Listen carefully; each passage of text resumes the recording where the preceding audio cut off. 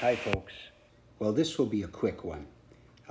First of all, and most importantly, got to the post office today and to the P.O. box, and there, as I suspected, was a wonderful shop card from my friend Jeff Donahue out of Colorado. And it is a magnificent coal truck.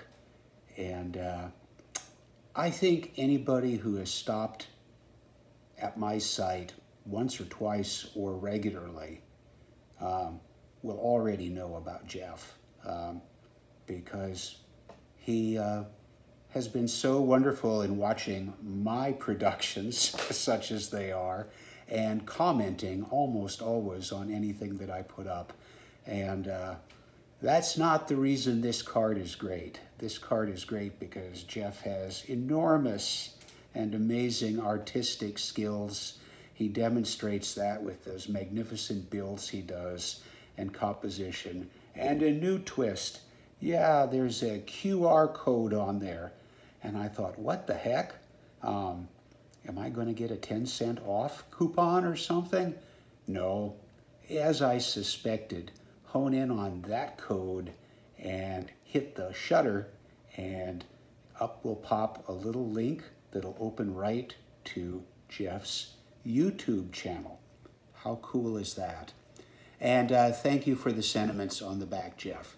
Really appreciate it. Okay. I almost started on a new project, and then I remembered that Lawrence had been languishing. I've got his camel done, not done, about 80% done. More about that in a moment.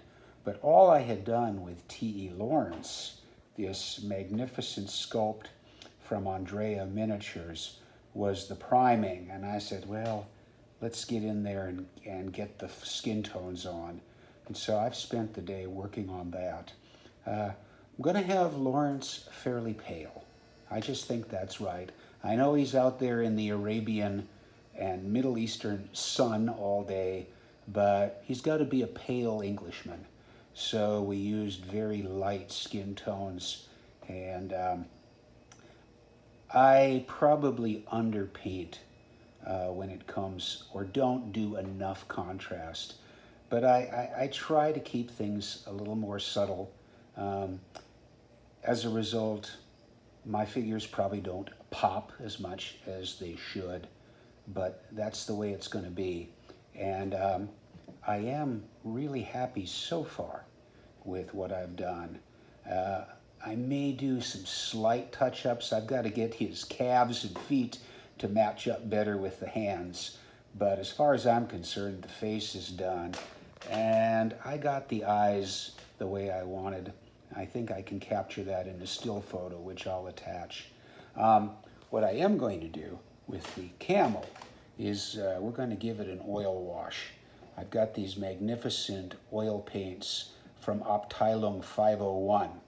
And I haven't decided whether I'm going to use burnt umber, or which is a great one, or brown wash. And there's a third one here. What's this lighter one called? I think it's ochre. Something, yeah. Probably not that one. Well, we'll experiment a bit. But Camel's going to get a wash to bring out a little more of contrast with the hide and his skin.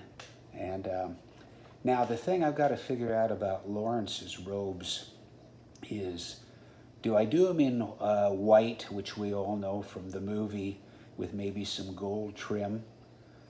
I'm leaning towards that. And I realized I've never done anything that big in white. White is tricky. I'm going to have to watch some videos to see how I go about doing that on a larger scale. Or do I give them a brown coat? I don't really want to go there. I think I'm going to go with white with gold trim and figure out on the fly how to do this. Okay, now the obligatory, second day or third day with these amazing, this Sable brush set from Monarch, the Pro Sable series, and they are incredible brushes. I think I said I got 5 for $11 or $12. I think they're more like $11 or $12 a brush. Now I should have looked this up, but you can find them. You'll find them. Maybe I'll put a link to them as well. Okay, let's take a look at the paints we used. And this is just for Lawrence's face, the skin tones today. As I said, I was going with a lighter motif, so the base color was Vallejo Salmon Rose, and then I did highlights and lightened up the face with light flesh, and I transitioned that by mixing light flesh with Salmon Rose.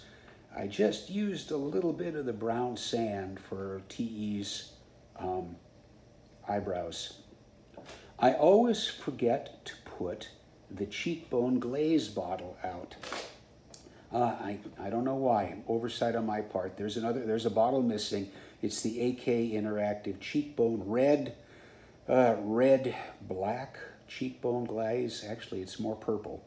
And then, of course, a little bit of flesh wash along the mouth, the lines, and lining the underside of the cheeks.